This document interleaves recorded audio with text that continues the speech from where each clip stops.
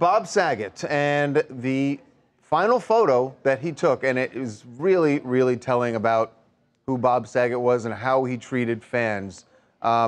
Just a few minutes before, we told you that police released these details, and they said that a few minutes before he walked into his hotel room at the Ritz-Carlton in Orlando, he was talking to the valet when he pulled up and actually took a photo with the valet. And here is that photo. The valet, we're not showing his face, but he asked Bob for the photo. He took it. By the way, he's given police this photo.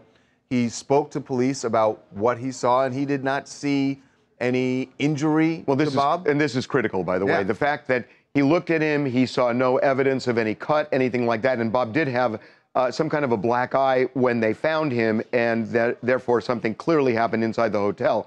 But he said, look, there was no damage to the car. There was no car accident. He was fine. He was lucid. Fine. He wasn't wobbly, anything like that. Walked fine to his hotel room. Walks inside, and then the surveillance video follows him into the room, and the door shuts, the door locks, and the door never opens again, never even unlocks until security comes in that afternoon and finds Bob's body, which then reinforces what authorities are saying is that there was some accident in the room. Yeah, guys, that reinforces obviously all of that. But the thing that this reinforced with me, at least, was I actually spoke to the valet, and the fact that Bob, after working all these hours, he did like a 2-hour show, drove all the way back to the hotel, and this was at 2 a.m., still stayed with this guy and talked with him for about 10 minutes and then was kind enough to take the photo. It just kind of shows you what kind of guy he was. At 2 in the morning, when he had driven 2 hours after performing a 2-hour set.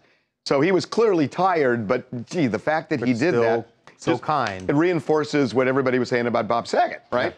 My name is Rob Kapustinski. First and foremost, I just wanted to share my deepest condolences to, those closest to Bob, his friends, his family, his fans. He was a beauty in Entourage, and I used to watch him all the time in Full House for Mary-Kate and Ashley Olsen, of course. But not only is this death tragic, but just very, very suspicious, too. We're hearing one thing, hearing another thing. You know, hours before going to bed, he appears fine. The next thing you know, TKO, right? It would just be nice to get that concrete evidence and closure we're all wanting. But closure is there. But what he's saying is because even in the details, police, they weren't in the room, so all they can do is we're never going to know. It's it's a theory. We know he hit his head. Yes, we know he's hit his head because there's a bruise in his head. For some people, in a world where most crimes are definitively solved, NCIS. Right, and because we don't have that in this case, people have these theories. But he was an accident. He had an accident in the room. He hit his head on something. He had a brain clot. It is just a brain bleed, and it's just something that happens very, very infrequently, thank God, and sadly happened to him.